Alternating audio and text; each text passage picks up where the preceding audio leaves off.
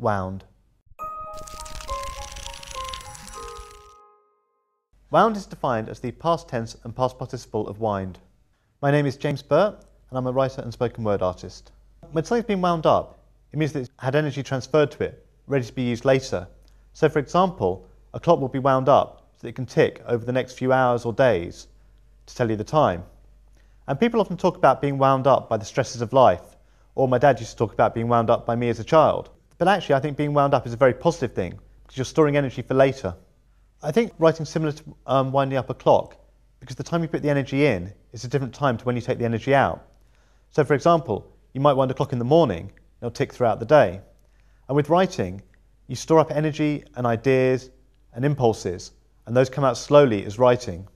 Another definition for the word wound is wound, which means an injury of some type, either physical or emotional.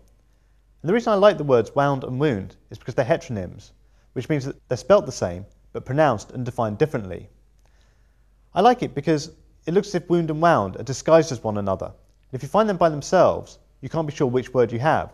But the minute somebody speaks them, or they put in a sentence, the other words around them give them away.